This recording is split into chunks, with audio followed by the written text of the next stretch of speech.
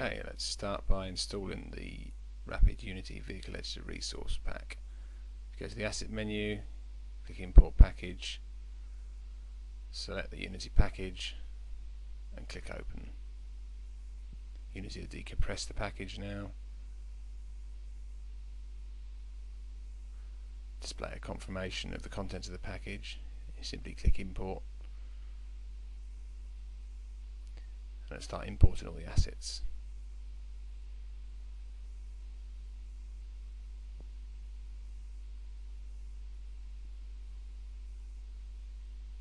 Once the import is complete, you'll see that it all appears in the project panel.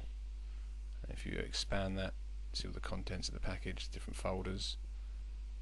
And if you grab the vehicle rig prefab, drag that into the scene view, press F on the keyboard to zoom in on the current object. There you go.